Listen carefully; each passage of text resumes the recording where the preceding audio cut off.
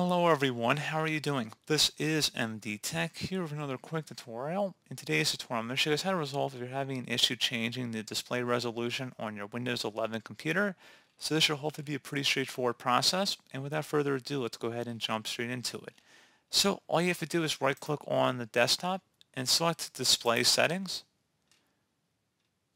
On the right side, if you want to adjust the scale of text, apps, and other items on your screen, you can click inside the drop down here and adjust them here.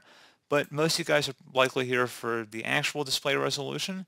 I think some people might mix up what scale and display resolution is, so that's why I just made the distinction there. So anyway, for the display resolution, if you click inside the drop down here, you should be able to select various resolutions.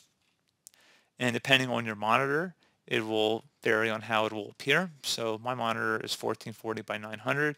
A lot of you guys might be 1920 by 1080 or varying degrees in between or outside of that range as well. And you can also go down and you can, underneath related settings, select Advanced Display. And if you select Display Adapter Properties for your display, so click inside of here, it'll open up additional settings here. So if you clicked on the Properties button for the adapter type, it's currently selected. You can select the driver tab and then select update driver.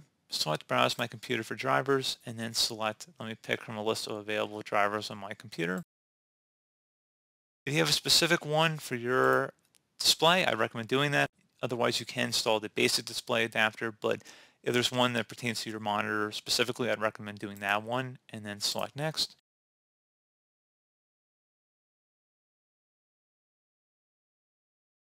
And then once it's done, close out of here.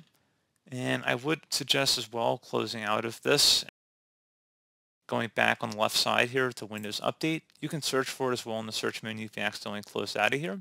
And you just want to go ahead and check for updates.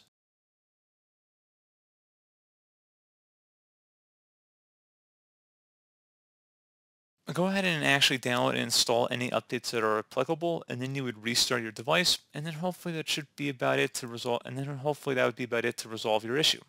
So, as always, thank you for watching this brief tutorial. Do hope I was able to help you out, and I do look forward to catching you all in the next tutorial. Goodbye.